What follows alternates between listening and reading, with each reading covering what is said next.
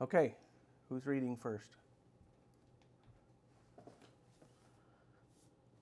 Okay, so part of the series of walking away from religion and why we don't church. Okay, and we're going to start with Acts 15, and we're going to talk about Acts 15 here as we go. So, Trenton, read 1 through 15. 1 to 15? Hold on, 1 through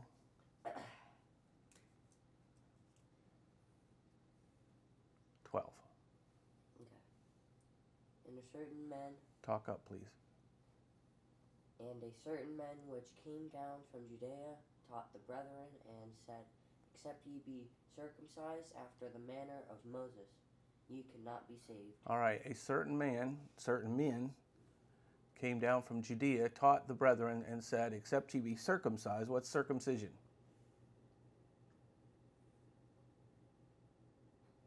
This goes back to the law of Moses, where you had to be circumcised under the law to be part of the children of Israel, right?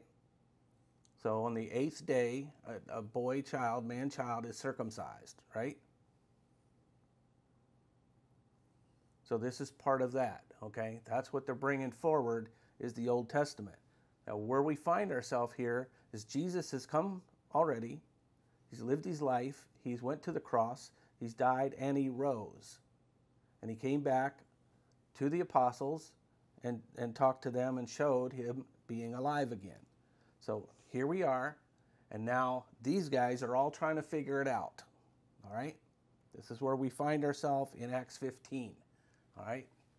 And certain brethren, so there was many of these disciples, we'll call them, because it said brethren, and said, Except you be circumcised after the manner of who?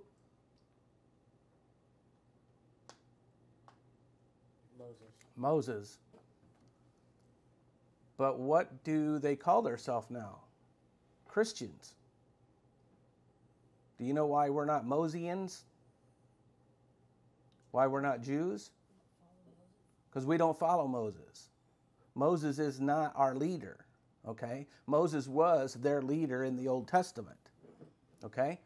So he's still trying to bring Moses back. These brethren are trying to bring Moses back when Jesus just came and said, Follow me. And when we look at the transfiguration that we talked about last week, right? A couple weeks ago, where there was 3 there, right? Moses, Elijah, and Jesus. And James, John, and Peter were there, right? And what happened? What did God say? Moses and Elijah disappeared, right? Because the disciples said, hey, should we make 3 stones or 3 places to worship, right? And God said, this is my beloved son. This is Jesus. The other 2 disappeared. This is what you're replaced with. You don't follow them, you follow Jesus, okay? So there we are. All right, let's go on to... When therefore Paul and Barnabas had no small dissension and disputation with them, they determined that Paul and Barnabas and certain other of them should go up to Jerusalem upon the apostles and elders. Unto the apostles. Unto the apostles and elders about this question. And being brought on their way by the church, they passed through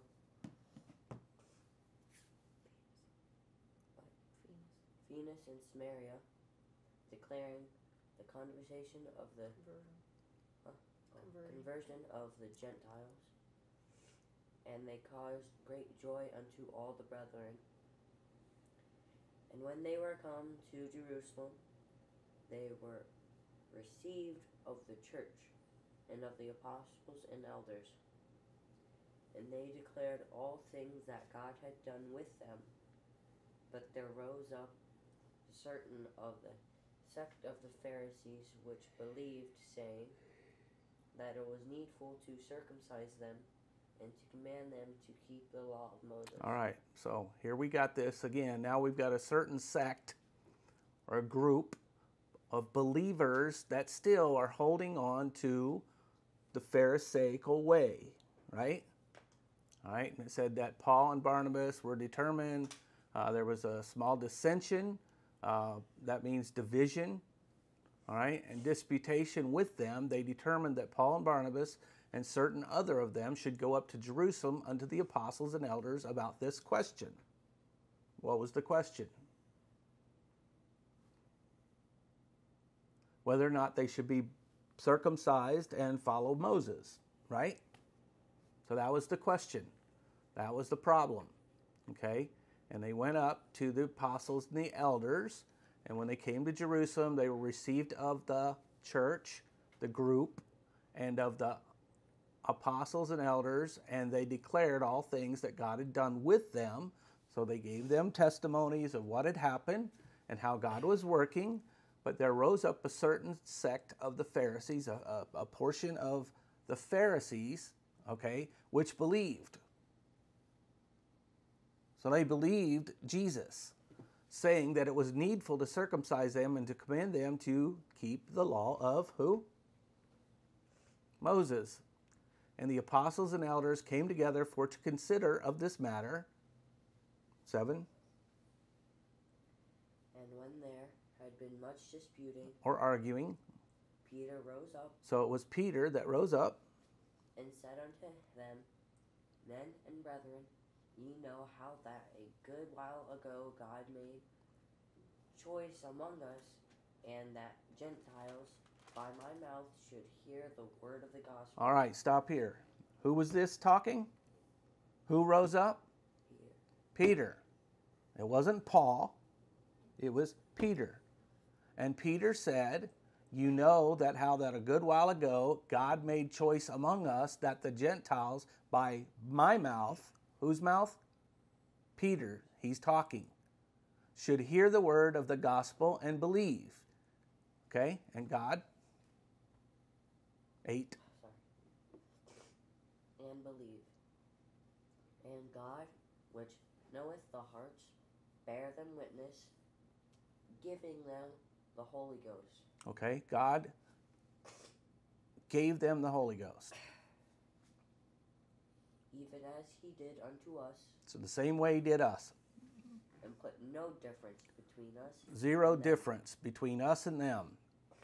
Go ahead. Purifying their hearts by faith. Purifying their hearts by what? Faith. Faith. Not by works. Not by baptism. Right? Not by circumcision. Right? All right? Not by keeping of the law. Go ahead.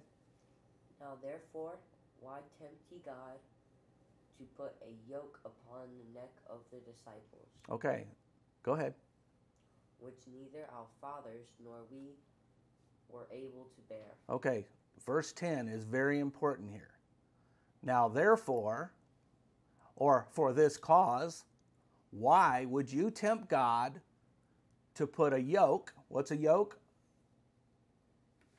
What did we use yokes for oxen and horses? To guide them, right? To limit them, okay? Why would you limit them?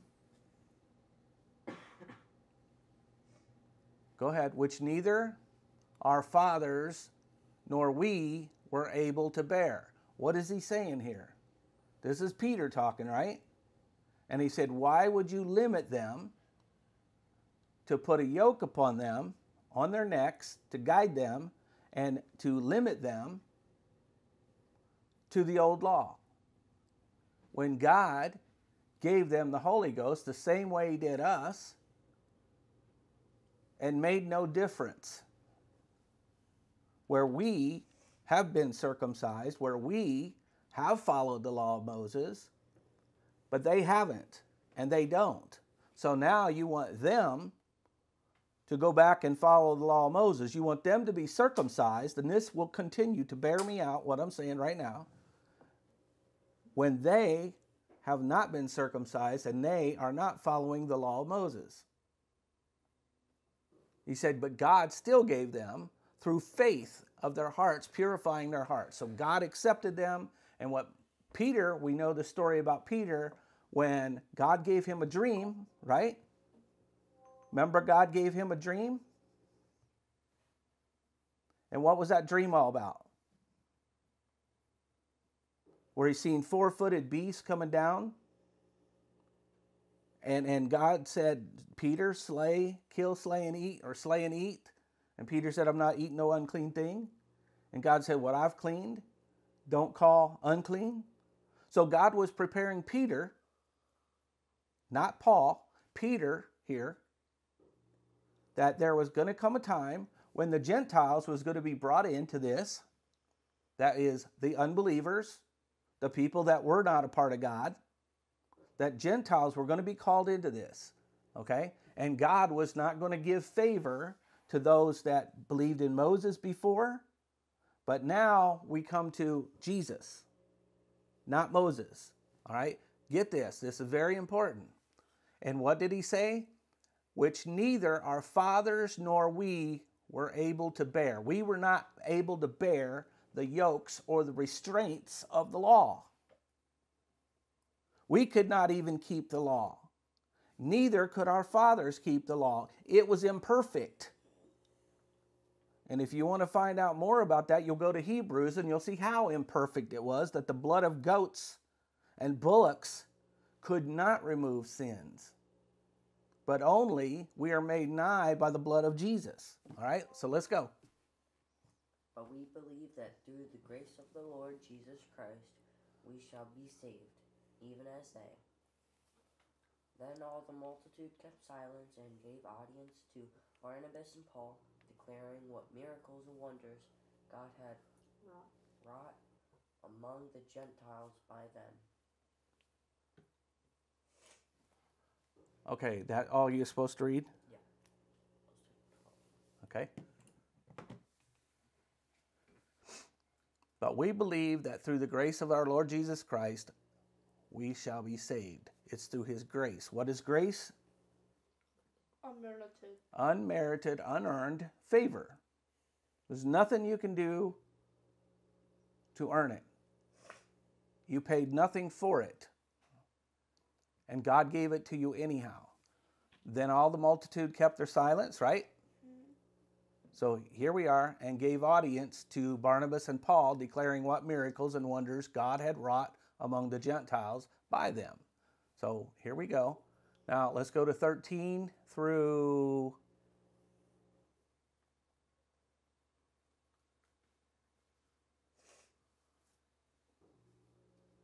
22. Who wants to read 13:22? Go ahead. Okay. And after they had held their peace. Okay, so after they had listened to Paul and Barnabas tell of what God had done among the Gentiles, right? Mm-hmm. So after they held their peace, what? James answered. James. Now, we just had Peter speaking. Now we got James. Who was James? The brother of? Jesus. Who was Peter? The one that Jesus said, upon this rock I'll build my church, right? On this foundation. Okay, go ahead. James answered, saying, Men and brethren, hearken unto me. Listen and adhere to what I'm about to say. Go ahead. Simeon had declared how God at the first did visit the Gentiles and take out of them a people for his name. Okay, so God declared that he would use the Gentiles to take out a people for his name. Not Moses. Okay, go on. And to this agree the words of the prophets. And the prophets backs it up. Go ahead. As it is written, After this, I will return and will build again the tabernacle of David. Okay, so what he's saying, there's going to be a pause here from the Jewish people. He's going to turn to the Gentiles, take out a people for his name. And then he will return and build again the tabernacle of David. But this is not the time of David or the tabernacle of David. This is not the time of Moses, right? So here we are. This was what God had said in the prophecies, right? Go ahead. which is fallen The down. tabernacle of David, which is fallen down. Go ahead. And I will build again the ruins thereof, and I will set it up. And then I will set it up. Right. Okay, go ahead. That the residue of men might seek after the Lord. Okay. And all the Gentiles upon whom my name is called. Upon the Gentiles, the unbelievers that I'm calling into this thing, right? Those that just got the Holy Ghost. We started out with the chapter here, that on the Holy Ghost or on the Gentiles also, the same Spirit was poured out among them. Okay, go ahead. And upon whom my name is called, And saith the Lord. saith the Lord, Mm-hmm. who doeth all these things. Okay. And was that it? There's more. What are you reading to? 22. Okay, go ahead. Known unto God are all his works from the beginning of the world. Mm-hmm.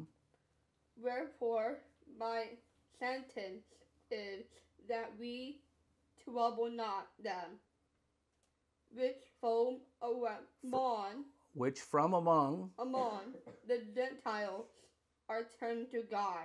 Okay, so wherefore my sentence is, or my instruction is, that we trouble not them which from among the Gentiles are turned to God. Go ahead. But that we write unto them, Mm-hmm. that they Abstain from pollution of idols, and from fornication, and from things strangled, and from blood. Mm-hmm. For Moses of old time hath hath in. every city them that preach him. Okay, so he's basically saying that let's just write a letter coming from us, and that we're not going to trouble them, but let's give them some commands that they would abstain from pollutions of idols, right? Quit having idols. Tear down your idols, your little knickknacks, your little Mary bobblehead on your dashboard, and your little necklaces and all these things that you put, your rosary beads or whatever you do. Don't put anything before God. That's what he's saying here. So let's just admonish them and tell them abstain from idols and from fornication, right? Do the right thing, live your life pure, and from things strangled and from blood. So what is he saying here? Don't be drinking blood. Don't be eating bloody meat. That's what we have to draw a conclusion to here. Okay? And you said, for Moses of old time hath in every city them that preach him. So Moses is already being preached in every city. What are we talking about here? Jesus, okay? Being read in the synagogues every Sabbath day. Moses is already a well-established teaching, right? Okay? Yeah. And it's going on every Sunday, or every Saturday in their case. Then pleased it, go ahead. Okay. Be read. 22, then pleased it. Yeah. Then pleased it the apostles and elders with the whole church to send chosen men of their own company to Antioch with Paul and Barnabas, namely Judas named Barnabas and Silas. Barsabbas. And Silas, chief men among the brethren. Okay, so then pleased it, so they all agreed with James, right? And with the whole church to send chosen men of their company to Antioch with Paul and Barnabas. So Barsabbas and Silas, they were some more experienced men, okay, of the brethren. You want to read through 30? Go ahead. And they wrote letters by them after this manner. The apostles and elders and brethren send greeting unto the brethren which are of the Gentiles in Antioch and Syria and Cilicia. For as much as we have heard that certain which went out from us have troubled you with words, subverting your souls, saying, you must be circumcised and keep the law, to whom we gave no such commandment. Okay, that's a very important one here. They wrote letters after this manner, the apostles and elders and brethren, send greeting unto the brethren which are of the Gentiles in Antioch and Syria and Cilicia. And here was what it said. For as much as we have heard, so we're getting word that certain which went out from us troubled you with their words. That we're supposed to be representing what we believe, but they were subverting your souls. They were telling things that wasn't true, saying ye must be circumcised and keep the law, to whom we gave no such commandment. That is not what we believe. And that's not what we are here to tell you now. So that was wrong. Go ahead. It seemed good unto us, being assembled with one accord, to send chosen men unto you with our beloved Barnabas and Paul, men that have hazarded their lives for the name of our Lord Jesus Christ. We have sent therefore Judas and Silas, who shall also tell you the same things by mouth. For it seemed good to the Holy Ghost and to us to lay upon you no greater burden than these necessary things, that ye abstain from meats offered to idols, and from blood, and from things strangled, and from fornication, from which if ye keep yourselves, ye shall do well. Fare ye well. Okay. So when they were dismissed, they came to Antioch, and when they had gathered the multitude together, they delivered the letter, the epistle, which when they had read, they rejoiced for the consolation. So the people was happy about it. They were excited. And Judas and Silas, being prophets also themselves, exhorted the brethren with many words and confirmed them.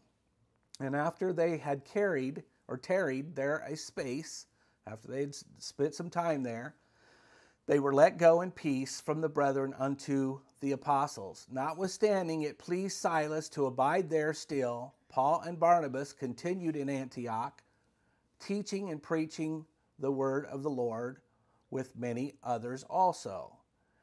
Okay? And some days after, Paul said unto Barnabas, let us go again and visit our brethren in every city where we have preached the word of the Lord, and see how they do. And Barnabas determined to take with them John, whose surname was Mark, but Paul thought not good to take him with them. They departed from them from Pamphylia, and went not with them to the work. And the contention was so sharp between them that they departed asunder one from the other. And so Barnabas took Paul and sailed into Cyprus, and Paul chose Silas and departed, being recommended by the brethren unto the grace of the Lord. And he went through Syria and Cilicia, confirming the churches. All right. So that concludes chapter 15. Now, what did we learn about this? Now, it kind of ends on a sour note, doesn't it? I know it's not. So it ends on a sour note, doesn't it? Because there was some contention, right? Who was the contention with?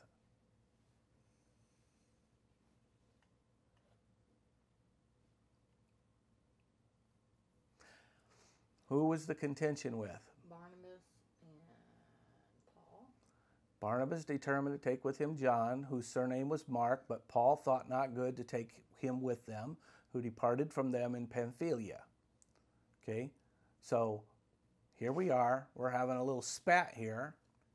We're having a little who's who situation here. And what you're actually finding out here is that Paul, and if you're a Bible reader and you continue reading on and read the travels of Paul and things like that, although Paul did many things good, Paul seems to have been wanting to take the lead and be the leader here. And so this is where the contention came in, because Paul said, wait, because Mark decided to, hey, I'm not going to be a part of this, or whatever the spat was in Pamphylia, he decided to depart from them because there was some contention there. And now Paul says, I don't think we should take Mark, because he left us. He decided not to follow us and just to depart from us. So here's where you find that Paul starts to try to take lead. And if you look in this scripture and what we read, Acts 15, it was Peter who was supposed to, by God, bring this message to the Gentiles. But you will find through the reading of the scriptures that you will find that Paul claims and names himself the preacher to the Gentiles with no apparent authority outside of his own. And as you read through here, you find that Paul begins to bring in the religion back to what we're calling here the church age. Right? So that's what we'll be focusing on. We'll be continuing on in later studies about walking away from religion. We're going to see how these things were pushed back in to what Jesus just said, hey, you follow me. You're not being a Pharisee, you're not being a scribe, you're not being part of the Sanhedrin court. That's not who I am, and you follow me. You're not following Moses anymore. You're going to be a Christian. But now what you'll find, and we will bear this out in the scripture, is that people have become Paulinians in religion. They have transferred from what Jesus said, what Peter said. And Peter said that there were things that were hard to be understood of things that Paul said, aka interpretation. Those things that were hard to be understood, that was hard to believe. Now, two quick notes here is that Paul, we find in the Gospels that Jesus never harmed anyone. And we can go back to Genesis and find that God created. God did not destroy, right? But later on we find the flood and things like that. But we'll get into that later. But right now, you see that Jesus didn't hurt anyone. He allowed even the demons that were afflicting this man for years, where he would tear himself with rocks and scrape himself because he was demon possessed. The demons asked to go into the swine, and Jesus allowed them. So if Jesus was going to be mean to anyone, the only finding we see that Jesus did was drove them out of the temple for changing money, right? In the temple. But it didn't say he laid hands on anyone. Matter of fact, when Peter chopped off the ear of these soldiers that wanted to take Jesus, Jesus put the ear back on the soldier, healed him. So where do you find in the scripture that Jesus done anyone wrong? There's coming a time of judgment, and it's not now. And the demons even asked him, is now the time that you come to judge us? And he said, no. Jesus came to seek and save that which was lost, to bind the brokenhearted, right? To bring the captives out of bondage and set them free. That's what Jesus came for. But you will find that Paul states that his conversion was Jesus striking him down off of a horse or a camel, whatever it was, on the road to Damascus, blinding him. All my recollection of Jesus was to heal. Jesus made people see, not blinding them. Jesus put hands back on. Jesus restored people. But yet we find Paul, the first time that Jesus ever did something horrible. And then we find later on that Paul caused a man to be blind. And here is what should cause red flashing lights when you read these scriptures and say, wait, that's not my Jesus. That's not the Jesus I serve. And if this is what happened to him, something's wrong. But yet this is where religion came from. So anyhow, we're going to end here. And from this, Shane, you want to dismiss us in prayer real quick? Yes.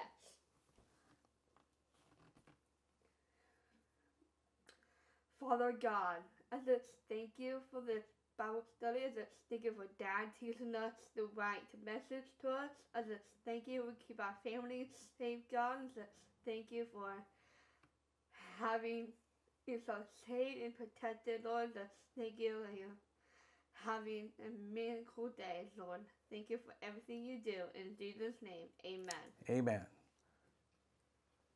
So here too, in 40, said, Paul chose Silas and departed, being recommended by the brethren unto the grace of God.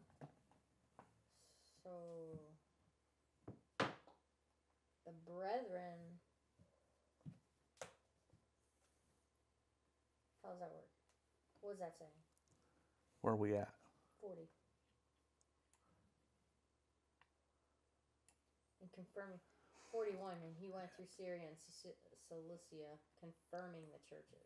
Yeah, and Paul chose Silas and departed, being recommended by the brethren unto the grace of God, and he went through Syria and Cilicia, confirming the churches. So what happened is, and Paul chose Silas, and they departed because Paul didn't want to take Mark. And they're like, okay, well, since there's some problems here, you guys shouldn't be together to get it worked out. So, again, this is another issue that rather than working out their situation or issues, He walked away. they just walked away.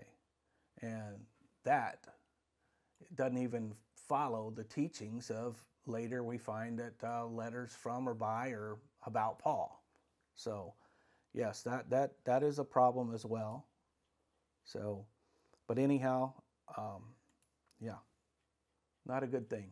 So, all right, well, we will come back again in days, and we'll continue our studies of walking away from religion. And thanks for watching today.